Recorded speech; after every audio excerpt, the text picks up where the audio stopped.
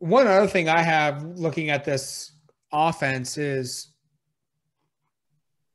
Anthony Brown, is he capable of becoming like a top 10 quarterback in college football this year in 2021? Like, is that in there for him? Because I think that's ultimately going to be what decides if this team goes from being a team that wins the Pac-12 conference and is capable of going and winning the Rose Bowl, and 3 straight years of doing that, of winning the league, to then becoming a team where it's, hey, they're not just a conference championship caliber team. They're one that can play in that playoff, play in that air quotes invitation tournament, be one of the 4 best teams in the country. I think that's going to be the difference. Anthony Brown's play at quarterback, I think ultimately will be what decides if this is a team that's conference championship caliber or college football playoff caliber. I would put it exactly the same way. I think this team can win the league with Anthony Brown game managing. They can go 7-2 or 8-1, and they can take care of business without exceptional quarterback play. I think they're good enough everywhere else. They can beat the teams in the conference. I don't think the Pac-12 really has a lot of teams with like playoff aspirations. I don't think they have a lot of teams that are quite that good.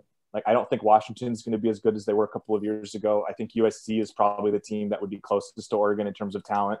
Maybe UCLA with some experience could push a little bit there too. I mean, they thought they played pretty well down the stretch, but like, I'm not that scared. There's not a lot of teams in the Pac-12 that scare me, but when Oregon faces Ohio State and they face, let's say they do get to a college football playoff, they're going to need excellent play at quarterback. I don't think you can win like a game managing kind of game with him at quarterback, honestly, against those teams. So like, yeah, I'm with you. I think what we've seen from Anthony Brown is I don't think he's going to lose you any games. And I think he's plenty good enough to help you win games against probably anyone from like team 15 to 90 in the country. Just like his play isn't going to hurt. He's not going to cost you those games. But when you take it up a step and you play the top teams, I don't know if he's going to be quite good enough there to match them, punch after punch. Because I just, again, and maybe this is really unfair because I think the snap count we've seen is still below like 100 with him at Oregon at quarterback. But I just haven't seen him be very good and very effective throwing it downfield. And you're going to have to hit some of those shots. You can't have an offense that's all dink and dunk. You've got to at some point put it down, push it down. You got to take shots. Got to be aggressive.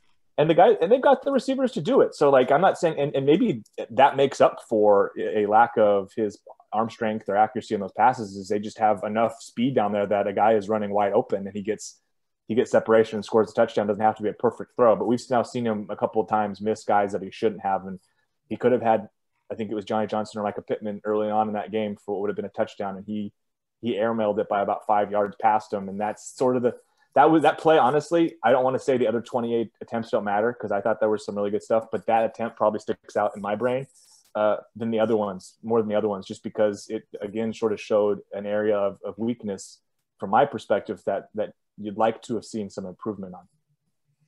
And you bring up a really good point here, is maybe with more time. I mean, one of the common things that you heard from the players after the spring game, and when I asked them, what was kind of the overlaying improvement you saw from your unit, offense or defense, and basically every guy came out and said communication, being able to learn how to play together, learning how, what the other one's going to think. It wasn't like, oh yeah, we got significantly better at blindside protection of the quarterback. We got significantly better at picking up blitzes. We got significantly better at disguising our blitz packages. We got significantly better at rushing the quarterback. It wasn't like a football trait. It was a chemistry thing of, we got significantly better at learning to play together. We figured out what this guy likes to do in this situation without communicating it. We now know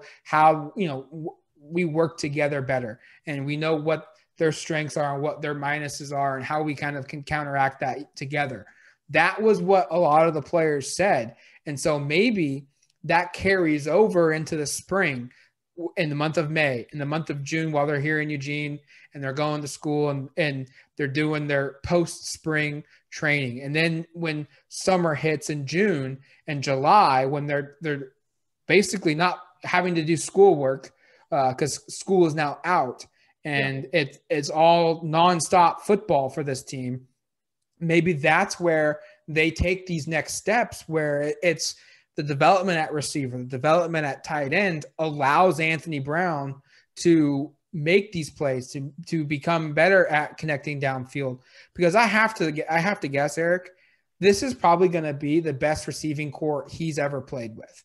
I don't know what Boston College had on the top of my head, but I know Boston College hasn't been a highly successful program, winning the ACC, winning their division in the ACC, much like Oregon has the last couple of years. So maybe it's the ascension of talent that he's playing with could elevate the game himself. I mean, we made the argument for Herbert when he was coming out that wait till he gets to the NFL and he plays with better receivers, his game will skyrocket. Maybe that translates to Anthony Brown at Oregon because he's never had this type of talent before around him at the position.